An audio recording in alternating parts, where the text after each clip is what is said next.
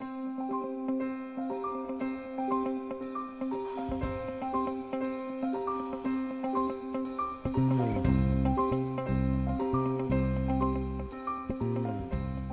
Staffordshire, England, the Staffordshire Bull Terrier was bred from various Bulldog and Terrier breeds. This resulted in a breed showing fearlessness, obedience, trainability, and affection to humans.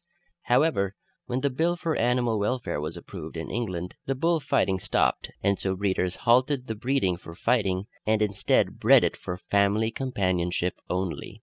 Other names for this breed are Staffy, Stafford, Staffross, or Staff, and it belongs to the same family tree as the American Pit Bull Terrier and American Staffordshire Terrier.